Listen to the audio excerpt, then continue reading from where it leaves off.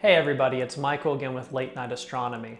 Right behind me is my finished image of Comet Atlas, but before we get to that, I wanted to take a second to just thank you all for the support you've shown to this channel. The subscriptions, the likes, but most importantly the comments and conversations are exactly what I hoped this channel would do. I want this to be a place where we can all be comfortable with talking about our observations and our images of what we see in the nighttime sky. And I really appreciate the community that's gathering and the support that's come out from you all for this channel. For today's video, we're going to take a look at the step-by-step process of what it took for me to capture, edit, and enhance this image of Comet Atlas. Let's take a look. The first step of this process is going to be proper polar alignment. You're going to want to make sure that you have a solid alignment to Polaris for whatever position it needs to be in the grid that's going to be in your finder scope. After you have polar alignment accomplished, you're going to move on to finding and framing your object.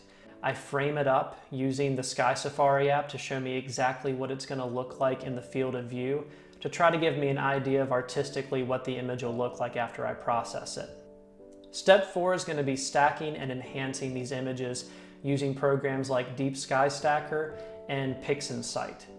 This is going to bring out the faint detail of these images and is really going to make something like Comet Atlas, which is very dim right now, pop and show up in this otherwise dark image.